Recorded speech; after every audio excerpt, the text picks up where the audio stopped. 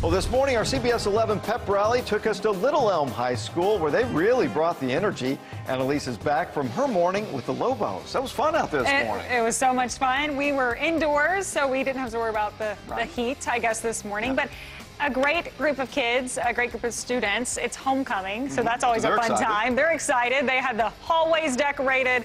But yes, the Lobos ready for homecoming night. And if you missed it, we got a little recap for you.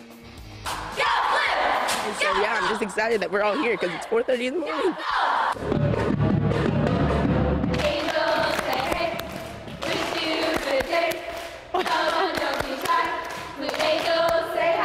Oh man, that last part got me. So they're escorting me down the senior hallway.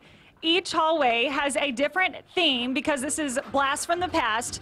This is the senior hallway, and the theme, you'll quickly notice, it's all about 70s, guys. Taking it back to the 70s. Little disco for us on a Friday morning homecoming from Little Elm High School. The Lobos getting ready for the big homecoming game tonight. Anthony has a little something to show us. Let's see it. We have a high of 90 degrees today with a low of 71 degrees tonight. I am joined with Olivia. You are a senior for the choir. Yes, I am. What's the best thing about being a part of the choir here? We're really like just a family, and we all work really hard together, and we make beautiful music together.